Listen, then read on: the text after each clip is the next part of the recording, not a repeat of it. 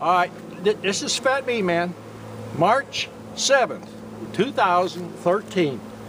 25 degrees this morning. We're putting packages in. Been to South Georgia yesterday. We shook packages. We got good strong packages.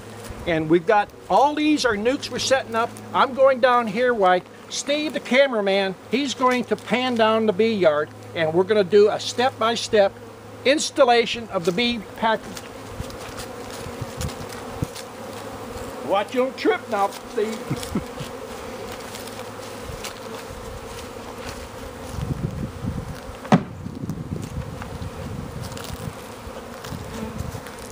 All right, double check the entrance, make sure my entrance is open.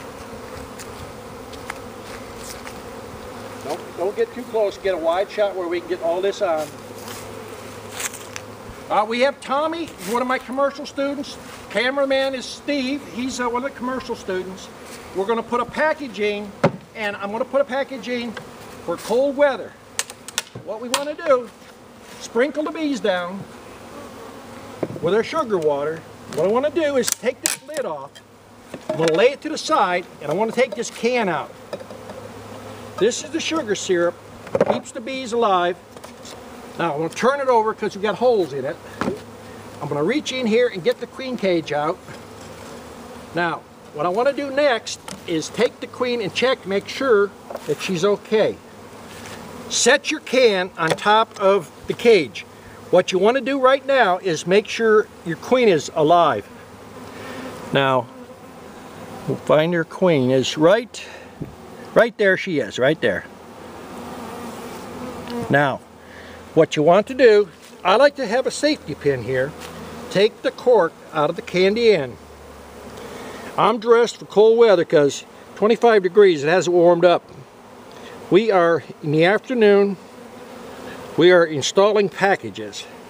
Now, you want to save your cork so that if you put in 40 or 50 packages, at the end of the day, you will have the right amount of corks. Now, Steve, come on in close here.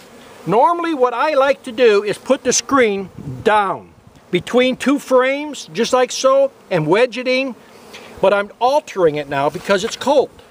I'm going to set the little queen cage upside down, and we've centered our frames. We got two frames, just draw it out. The reason I'm doing this, if you put that queen cage between two frames, you have a narrow space here, and if it drops down to 25 again tomorrow, the space is too narrow, the bees can't keep the queen warm. So we're going to dump the bees on top of the queen, and if it gets cold, they'll just make a heap over it and keep her warm. Now, you don't want to have to worry about dumping bees. We checked the entrance, we got an entrance open, bang them down, put a little sugar water on. You don't want these bees in the air no more than you have to. All right, Tommy's going to assist me. We got an empty super over the top here. It acts like a funnel. Keeps the bees from rolling over. Bump them down one last time and then dump the bees in. See how those bees go right in?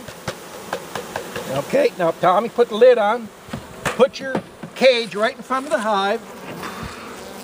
Once you do that, then you open up your can of syrup. I'm going to put my hive tool here. Good to have assistance here. Get old, you need assistance.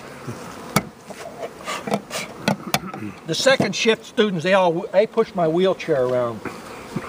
I'm dumping the syrup into our new designed hive top feeders. They're not going to leak. Milk jugs won't leak. Now, the empty syrup that's in here, I set my can to the side, let the bees clean it up. Put your lid on.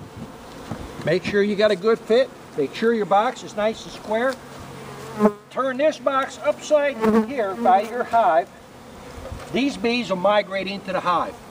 The entrance is reduced. Now that's how you put a packaging in cold weather. Thanks for watching the Fat Bee Man.